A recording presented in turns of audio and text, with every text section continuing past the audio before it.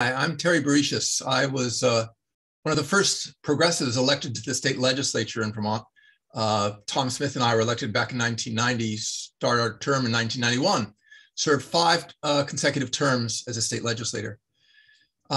When we were first there, I got to say, the challenge was overwhelming in that the Democrats were in control by that point, and they really didn't want to listen to us at all. But there were a lot of issues that they were just ignoring. And we kept raising them year after year. Single payer universal health care, and they basically didn't want to deal with it. There was issues like the minimum wage, which year after year we pointed out that it was not being raised and inflation was taking effect, so that the real minimum wage was going down and down and down for decades, since 1970s, basically. And they would have nothing. They would not budge on it.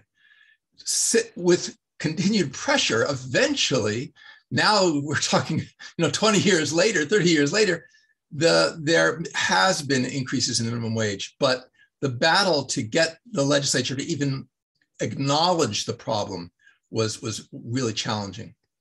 There were also issues, for example, that the income tax was structured so that it's piggybacked onto the federal income tax. And then under Reagan and subsequent presidents, they cut the top income tax on the federal level, which cut the state income tax for rich people. So we prepare these charts showing that the income tax for the highest earning people in Vermont was going down and down and down, while the total tax burden for working people and for lower income people, because that includes things like sales tax and property taxes and taxes through their rents and so on, was going up.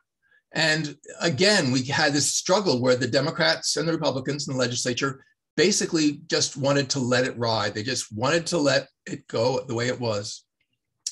And there were times when it got to the point where it was just so egregious.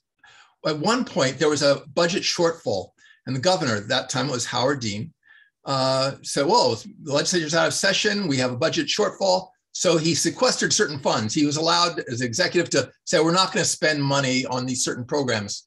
But rather than taking programs that were not working or things that wouldn't hurt people, one of the programs he proposed to cut was the aid to aged, blind, and disabled. Vermont had a program specifically for that group. And there was no constitutional allowance for him to do that. He just said, I'm going to do it. This was a weak group that did not have a powerful lobby, and he thought he could get away with it. We, the progressives, Tom Smith and I and others, we got a couple of Democrats to join us, actually sponsored an impeachment resolution against Howard Dean for his unconstitutional cutting of aid to aged, blind, and disabled.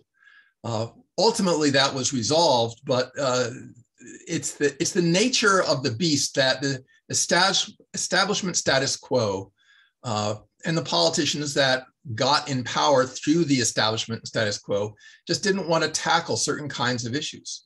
And if it weren't for the progressives in the legislature, those issues would probably still be sitting on the back burner.